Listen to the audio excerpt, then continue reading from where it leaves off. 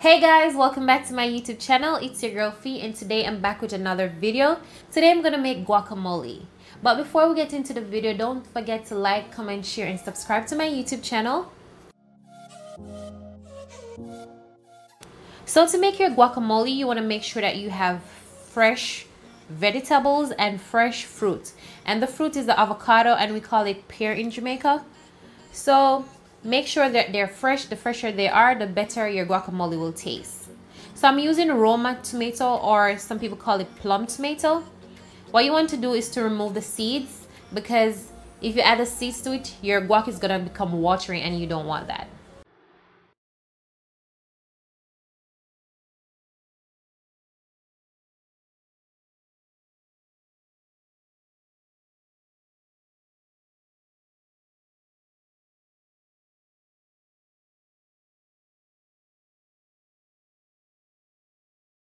Next step is to dice your tomatoes.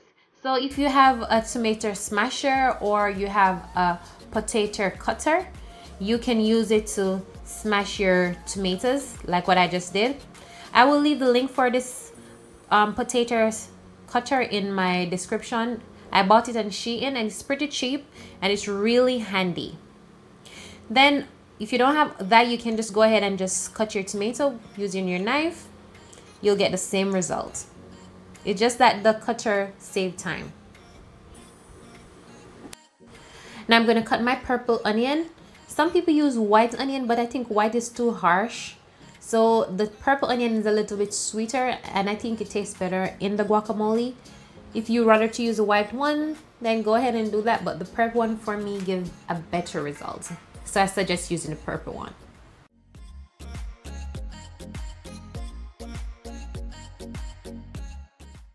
Now I'm gonna dice my jalapeno, and I'm gonna do this really small, extremely small, because you don't want to bite into peppers like that.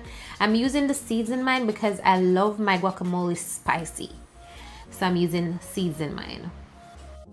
So I'm chopping my cilantro very fine to add to my guacamole. Cilantro is like the babe into guacamole, so you want to put a lot of cilantro into your guac. Promise you won't regret it. Now I'm gonna go ahead and remove the seeds from my avocado, and of course you want ripe avocado to make your guac.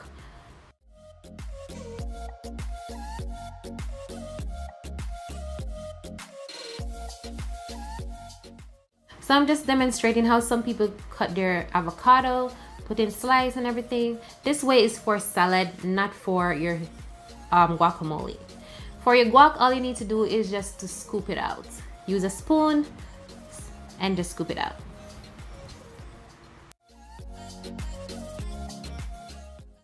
Now we're gonna go to the fun part of making this guacamole.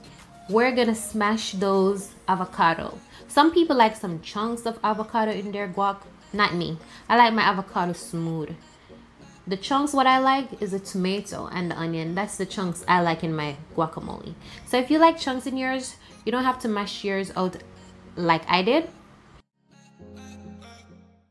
And now you want to go in with all your veggies that you cut earlier, all those fresh veggies. And I said you have to use fresh one because the fresh one is what's going to bring out the flavor into this guacamole.